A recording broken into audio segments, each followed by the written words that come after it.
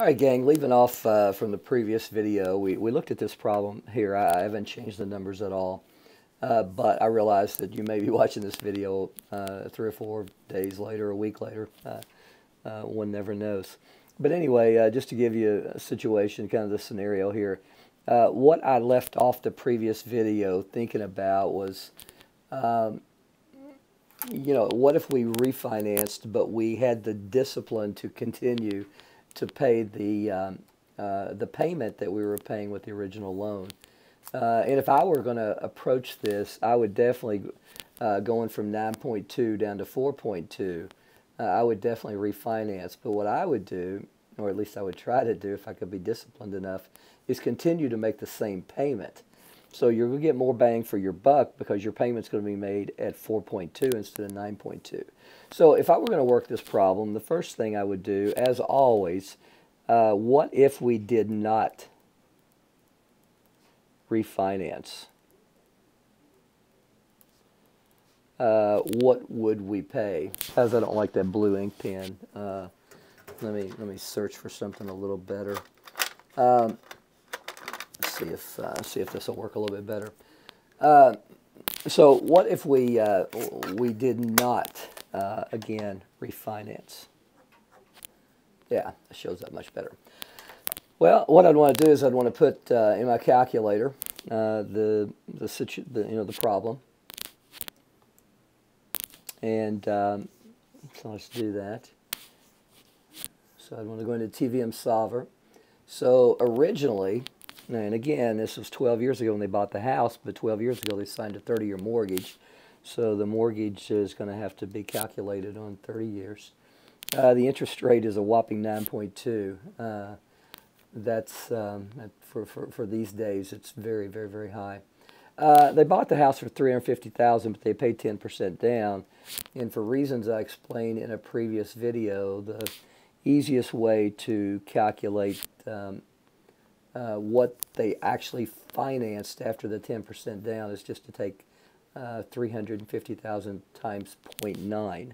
Now, we want to be a good customer and pay off our loan so future value is 0. And guys, always come down at the bottom and make sure you've got PYCY is 12 if you're making monthly payments. Also, make sure at the bottom you have what's called ending. So we set it up on an ordinary interest schedule. Now, let's go up and calculate the payment. And we see our payment here is going to be $2580.02.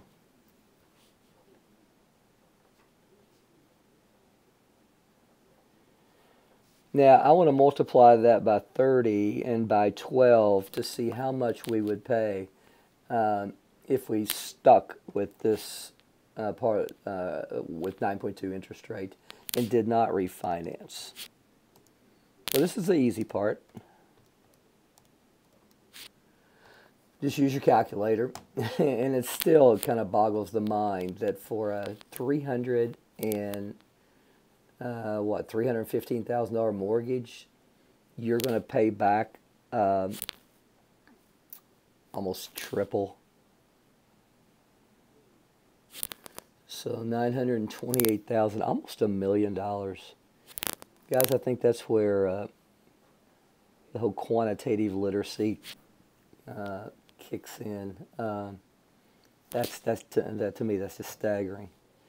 Now, the next thing we're going to do is we want to see how much would we pay if we refinanced. Well, the first thing we have to realize is we refinanced 12 years later. So what I would do is I would do balance 12 times 12 to find out how much we owe the bank after the 12 years. So I'm going to come into finance, search down, find my balance key, and put in 144, which is 12 times 12. So guys, after 12 years, when we decide to refinance, we owe the bank $271,000,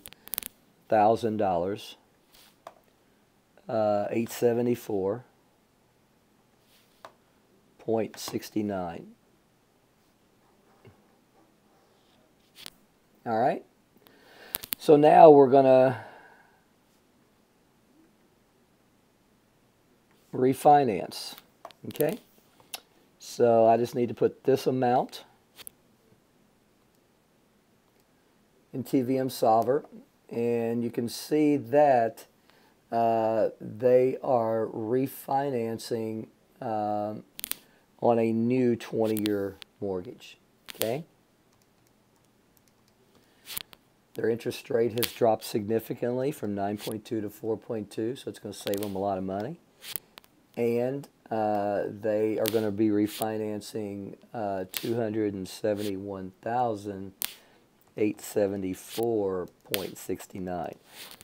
And you know, come on down and make sure we got 12 and 12. People, students all the time, you know, when I teach Calc 1, 2, 3, and even some statistics courses, students will sometimes ask me, you know, when am I ever going to use this, Dr. Darboh? When am I ever going to use algebra? And I'm usually pretty honest with them, you know, probably never. But, and I think students appreciate that I am honest with them. Guys, each and every one of you will be in a situation where you probably will one day refinance a loan. You never know. Somebody had a student one time ask me, said, well, if I hit the lottery, am I going to need this stuff? You're going to need it more than ever if you hit the lottery, because it's going to take a lot of savvy to take care of millions of dollars. All right, gang, so here's what we have. We, after 12 years, we decide to refinance. The bank tells us we own $271,874. They'll tell us we'll need to make payments of $1,676.30 for the next 20 years. All right? But we don't want to do that. We want to keep this original payment. We want to have the discipline to continue paying the higher payment because we know that we're going to get our new loan paid off earlier. Well, how much earlier? Well, let's figure it out. So instead of making a payment of $1,676, let's make a payment of $2,580.02, and then let's go up here and see how long it'll take to pay that loan off at that amount. So it's going to take 132 months, we'll call it.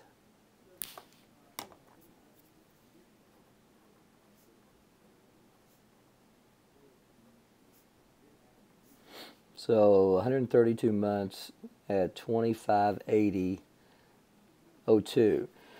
Now, guys, look up here. This is how much we paid if we hadn't refinanced. So what we need to do now is we need to calculate, and it's going to be very simple to do, how much would we pay over the entire 12 plus 20, 32 years. This would have been over the original 30, but we've refinanced after 12, so we paid 12 years at the original loan of 9.2, and then we're going to pay 20 at the next rate of 4.2, but we're not going to pay this amount. We're going to pay the 2580 because we're going to be disciplined, and we know it's going to save us a lot of money. So guys, essentially I have two values that I need to add up to find out how much I would have paid if I refinanced. So here's where I am right now. First of all, how much did I pay the first 12 years? Well, 12 times 12. I paid $2,580.02. So regardless what happens, I know $371,522.88, and I paid that up here. I had a student one time say, well, why don't we just forget the 12 years here and just look at the next 18 or 20? Well, you could do that, but it just takes a little bit more work to separate that out. But you could. But nevertheless, this $371,000 is included here and here because this is the first 12 months, and we didn't decide to do anything until 12 months. Now we got to talk about this next 20 years, but we found out that it doesn't get out to 20 years. It gets out to about 11 years. We get our loan paid off. So refinancing, we're going to get this 20-year loan paid off 9 years earlier. It's going to save you a bunch of money. So how much are we going to pay on this new loan? Well, we're going to pay $2,580 times 132 months. So we're going to pay $340,562.64. Well, guys, we add those two together, we've got our answer. Well, we've almost got our answer. We want to talk about how much we would save. So in this situation, we would pay the bank a total of $712,085.52. I'm going to put a big squiggly around it just to match what I did up here. So guys, clearly if you take the difference, you're going to see how much you would have saved. So instead of paying the bank $928,807.20 that you would have paid if you did not refinance and continued at 9.2 for the next 18 years, already paid 12, next 18, you would have paid a whopping of $928,000, almost $1 million on a $315,000 home. That's crazy. In this situation, excuse me, you would have paid $712. So if my arithmetic is correct, I get $216,721.68. So guys, we got a lot going on here, so let's make sure that we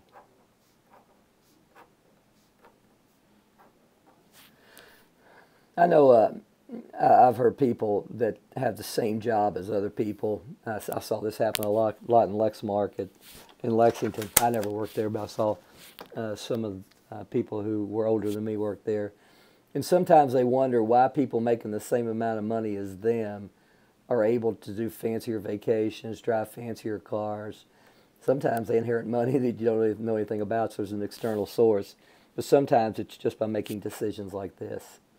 This decision to refinance and continue to pay the loan that they were comfortable paying anyway, well, we're assuming they were comfortable paying it, by continuing to pay that would have saved them almost $250,000.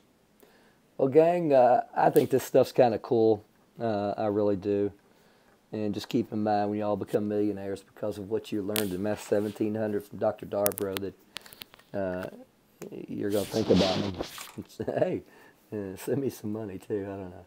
No, I'm fine. Just think about me. That'll be enough. All right, guys, take care.